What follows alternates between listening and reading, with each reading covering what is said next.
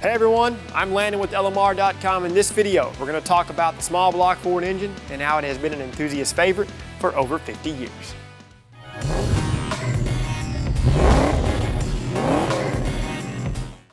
All right, I'm just going to go ahead and say it. There is so much to talk about when it comes to Ford's almighty small block. However, to keep this video from getting too long-winded and boring you guys to death, I'm going to cover some of the higher level changes throughout the 1979 to 1995 era. Now, I know some of you guys are probably thinking, hey man, the 302 came way before 1979. Trust me, I know that. Since we specialize in 1979 to present Mustang restoration and performance parts, I'm going to talk about the history of the pushrod small block from 1979 to 1995. All right, so a brief history lesson first. The Ford small block V8 design work originally began in 1960. A guy by the name of George Sterott headed up the engineering group, which was codenamed the Canadian X Project. The first engine debuted in the form of a 221 cubic inch small block that was offered in the Ford Fairlane. It was equipped with a standard 2-barrel carburetor and was rated at 145 horsepower and 216 pound-feet of torque. In 1963, the engine was overboard to 260 cubic inches. Then in 1964, that engine was also overboard to 289 cubic inches. Then a few short years later, the 289 was stroked to a 302. The 302 cubic inch engine was first referred to by Ford as a 5.0-liter V8, which was a metric unit of measurement rather than the U.S. customary notation. From 1979 to 1995, the Mustang 302 was a liquid-cooled overhead valve 90-degree V8 engine. So the early days in the Fox Mustang. In 1979, the 5.0-liter engine was a carryover from the 1978 Mustang II. This engine had an aluminum intake manifold, a 2-barrel carb, and California-bound cars received a variable venturi. A single snorkel air cleaner was used, and new for 1979 was an aluminum water pump and a single belt accessory drive.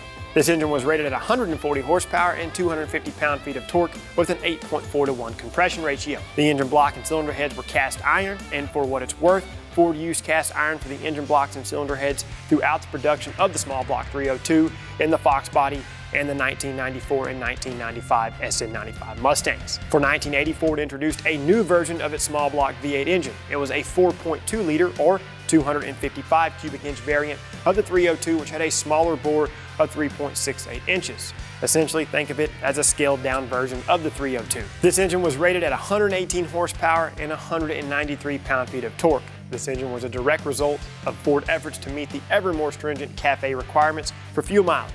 CAFE stands for Corporate Average Fuel Economy. The 4.2-liter engine, fortunately enough for us enthusiasts, was only around for 2 model years, which was 1980 and 1981. The return of the 302 in the Mustang coincidentally came in 1982, which was the same year the GT model returned in the lineup. The new 5.0 carried an HO tag, which was short for high output. The camshaft was taken from a 351 Windsor engine that Ford used in their Torino, and a double roller timing chain replaced the previous silent link chain. The firing order was also changed from 154, 26378 to the 351 Windsor sequence of 137, 26548. The cylinder heads were larger than those of the 4.2-liter, and most people refer to this as quote-unquote normal 5.0 intake ports. It featured a Motorcraft carb, which was rated at 368.5 CFM. The intake manifold was cast aluminum. The engine block was also gray instead of blue, and this was the first year for the gray color. The distinctive 15-inch air cleaner assembly was derived from the 351 Ford LTD high-output police engine package. Its twin snorkel design drew cool air through the inner fenders via flexible rubber tubes. Other visual improvements included aluminum powered by Ford valve covers. This 5.0 high-output engine was rated at 157 horsepower and 240 pound-feet of torque. From 1983 to 1985, the 302 didn't change all that much. For the 1983 Mustang, the 5-liter engine received a 4-barrel Holley 600 CFM carb, which allowed for additional horsepower. This iteration of the 5-liter engine was rated at 175 horsepower and 245 pound-feet of torque. The compression ratio was 8.3-to-1, and an AC compressor cutoff was added whenever the engine saw wide open throttle. In 1984, Ford added its CFI or central fuel injection to the 4-speed automatic transmission Mustangs. The 4-barrel carb came with a redesigned automatic choke and was rated at 165 horsepower, which was 10 less than the manual. However, torque remained the same at 245 pound-feet. One other minor change on the CFI version of the 302 was the use of a cast iron intake manifold versus the dual-plane aluminum manifold on non-CFI engines. For 1985, the first roller cam 5-liter engine was offered. The roller design allows for more cam lift and more aggressive low profiles than traditional flat tappet designs. This version of the 302 was now rated at 210 horsepower and 270 pound-feet of torque. The automatic transmission-equipped Mustangs with CFI still used the non-roller engine, and in early 1985, they were rated at 165 horsepower and 245 pound-feet of torque. However, late in 1985, those CFI-equipped engines did receive a bump in power to 180 horsepower and 260 pound-feet of torque. 1985 was the last year for the carbureted 302 in the Mustang.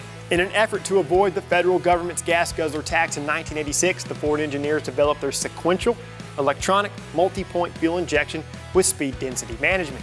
Unlike the previous years where there were two versions of the 302, the engineers finally took the simple route and only offered one iteration of the 5.0 with the addition of SEFI. There were quite a few changes to this engine in 1986. At first glance, the most noticeable change was the upper and lower intake manifolds. The short block featured flat-top pistons without any valve release. This did bump the compression ratio to 9.2 to 1. While this engine produced less horsepower than the 85 version at 200 horsepower, it did make 285 pound-feet of torque, which was an increase of 15 pound-feet. In 1987, there were more changes to the 302. The short block featured a redesigned forged piston with a 30 thousandths deep dish and valve reliefs, which netted a 9-to-1 compression ratio. The cylinder heads were also revised and had a chassis number of E7TE, although early 87 cars did have E5TE cylinder heads, which were first used on the 1985 truck engines. This cylinder head was used on LX and GT Mustangs until the retirement of the Fox body Mustang in 1993. The 1987 version of the small block 302 was rated at 225 horsepower and 300 pound-feet of torque. This rating would carry over through the 1992 model year. California-bound cars saw the addition of a mass airflow system in 1988, but all other cars were still speed density.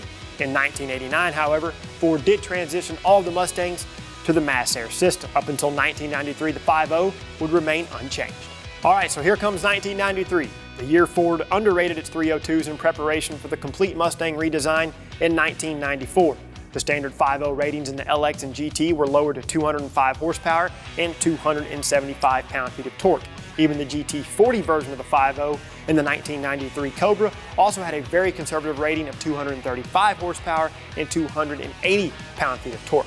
However, chassis dynos proved these flywheel ratings were somewhat mediocre. For 1994 and 1995, Ford rated the high-output 302 at 215 horsepower and 285 pound-feet of torque. While still very debatable, the power improvement over the 1993 engine was primarily from airflow improvements. The Ford engineer supplied a larger mass airflow meter, which was the same size as the 93 Cobra.